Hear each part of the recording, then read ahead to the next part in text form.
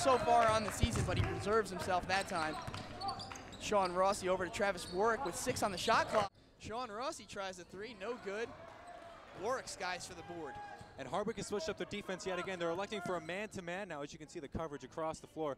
And I think the Bombers might be a little bit unsure of how to attack it, as the zone was doing so well for them earlier. 6 seconds left on the clock, so Bradley forces up that long 3. No good. Warech. Wait, that's how you let a team back in the game pretty quick, Vinny. That's why they had the man-to-man defense. I mean, they're lots of passing, and why not? Now Maravich will try to drive the lane, but he'll kick it out to Warech, and Rossi defended by Sutterly.